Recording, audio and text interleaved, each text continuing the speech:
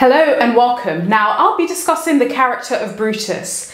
Do bear in mind that although the play Julius Caesar, which I've mentioned in my previous video, is a historical play based on the events around Julius Caesar's death and of course the events that follow after he passed away as the Roman emperor, do understand that when it comes to this play by William Shakespeare, the main protagonist, so the main character of this play actually is Brutus. He speaks far more than Julius Caesar. He's actually presented as a very honourable man. Do bear in mind that he's a judicial magistrate in this play, and of course also in real life he was a judicial magistrate who actually had Julius Caesar assassinated. He participated in the assassination and the killing of Julius Caesar as a way of protecting democracy. Okay, so he was actually fighting for very honorable aims. He was very worried and very concerned about how imperious Julius Caesar had become. He was worried that Julius Caesar would ultimately make himself emperor and dictator. So actually the killing that he and other senators planned and carried out against Julius Caesar was really to protect the virtues of democracy and the honor that goes with running a democratic state. Okay, so he's presented as a protagonist. He also comes across as a very tragic character. Now, if you're studying this play as part of your course or career exams, of course you do need to be able to discuss the character of Brutus in lots of detail, to what extent he's a tragic character. In other words, when I talk about a tragic character, he's essentially a good man at heart. However, he has some fatal flaws. So I would say the fatal flaw for Brutus is that he is too committed to ideals. He sometimes is so committed to the ideals that he is detached from reality. And this, of course, leads him to make a series of errors and mistakenly, some would argue, kill Julius Caesar, because ultimately Mark Antony argues that Julius Caesar did not want to make himself emperor. Now, if you're discussing Brutus's character, these are the key quotations that I've suggested you should try to memorize and become really familiar with when writing about his character. So what we're going to do is we're going to go through each of the quotations and I will explain what the quotations mean, but also the word level analysis you need to do when you're writing about Brutus's character, of course, Julius Caesar generally in the play, and when you're writing it for your course or career exams. So let's get started with the first quotation. Now, here in the first quotation, Brutus states, "I love the name of honor more than I fear death." Now, this opening quotation within the play illustrates the honorable ideals that Brutus really is prepared to die for, okay? And what this quotation illustrates to us is that Brutus is actually a very honorable man. He's actually a very good man, and he is prepared to fight for these virtues to his death. He's prepared to literally sacrifice his own life for these virtues, and of course other virtues include democracy.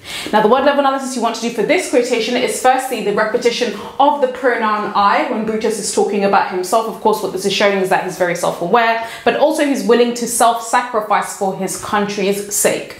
The other word level analysis you want to do when it comes to Brutus's quote is the two abstract nouns honor and death. And here, of course, what this sets up Brutus is him being this character who's very committed to these almost abstract ideals. Remember, the idea of abstract means something you can't touch, taste, see, or feel. He's really committed to these ideals almost to a fault, and he does indeed die for this. So also this quotation foreshadows his eventual death. The second quote to remember for Brutus's character is when he states, and this is when he's talking to Cassius, so when he reveals that he has participated in a plot where he's going to be killing Julius Caesar on the Ides of March, on the 15th of March, and he states, and he tells Cassius, "Let us be sacrifices, but not butchers, Caius. We all stand up against the spirit of Caesar." Now here, he is basically saying, look, we definitely need to kill Caesar, but we don't need to enjoy the process of killing. We're actually not butchers, we're not terrible people. We're just killing him because we stand against the spirit of him being a dictator and taking away the democracy that has really flourished in Rome. Now, the word level analysis you want to do here, and of course, again, this is showing him as being very honorable. The killing that he's doing is just purely to protect ideals, not because of jealousy or anything over Caesar. Now, the word level analysis you want to do is firstly, the word sacrifices and butchers belong to the semantic field of killing. Also, the sibilants stand and spirit. This illustrates how Brutus is very, very intent and very focused on not forgetting the importance of the ideals that they're fighting for and the ideals that they're killing Caesar for, not purely because they have anything against Caesar himself, Caesar as the man. The third quotation to bear in mind for Brutus's character is when he states, and this is after, of course, they have assassinated and killed Julius Caesar. Bear in mind that Julius Caesar dies halfway through the play. So even if he is one of the main characters and the play is named after him, he actually dies very early on, okay? Now, Brutus and Mark Antony is very upset about this, and Brutus is justifying his decision to participate in killing and assassinating Caesar. He states, "Oh, Antony, ellipsis, we must appear bloody and cruel, ellipsis. Our hearts, ellipsis, are pitiful." Now here what he's saying is, Antony, I know we look really, really bad for having killed Caesar. I know we look like, you know, all we did was just do this horrible, brutal, cruel thing. But actually our hearts are really clean. We actually purely care about Rome. We weren't actually killing Caesar because we're being bad men. Now the word level analysis you want to do here, and of course again this is showing that Brutus is really convinced that what he did was right. The word level analysis you want to do here is firstly when he's saying bloody and cruel, these words belong to the semantic field of evil, and then when he describes their hearts being pitiful, this adjective is an interesting contrast with this kind of hard language, okay? So this idea of being bloody and cruel, the idea that actually even if they did this terrible action, this killing, actually within their hearts and within Brutus's own heart, he's actually somebody who really has pity for others. And of course he has pity for others. He wants democracy. He wants a country that's run by lots of people, by majority vote rather than just one man. The next quotation to bear in mind for Brutus's character is when he states, and he is justifying why he killed Julius Caesar. So he, on the one hand, describes how he does see the good qualities that Julius Caesar had. However, on the other hand, he also states that Julius Caesar was becoming too imperious and too ambitious. Now, he justifies this by saying, as he was valiant, I honor him, but as he was ambitious, I slew him. Okay, so here, of course, he's basically stating, look, I understand Julius Caesar was really brave. In fact, you know, he has won all of these battles. However, he was too ambitious, and that was a problem for our country. The word level analysis you want to do for this quotation is firstly the alliteration of H and he, honor, and of course he as well as him, and the repetition of the pronouns he, and you can see he's used here as well as here. Now, what this illustrates, of course, is Brutus is basically justifying why he had to assassinate Caesar, okay? And he's basically saying on the one hand, he had no hard feelings against Caesar. In fact, he was one of Caesar's supporters. He was a supporter of Caesar because he was very valiant, he was very brave. However, he stopped supporting Caesar once he realized that he was becoming too ambitious and he wanted Rome to remain a democracy.